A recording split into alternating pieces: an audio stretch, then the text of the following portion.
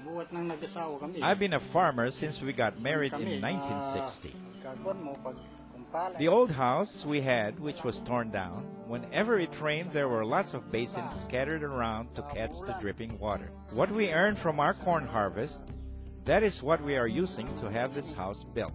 I was so happy. That is what I felt in my bones. So happy because when it rains, we don't get wet anymore. With Yield Guard, all I'm paying for is fertilizer and water, so it's pretty easy compared to when you have ordinary corn and you have to spend for pesticides. You have to spend for many other things just to control the pests. There are no problems. You don't even need to check your corn to see if there's worms. And you don't have to buy pesticide for spraying. You also had to worry about the money to buy the spray before, but now there are no problems like that anymore. Before I planted Yield Guard, I'd be so tired I could not even bring myself to give her a hug, especially after spraying. Now there's no problem like that.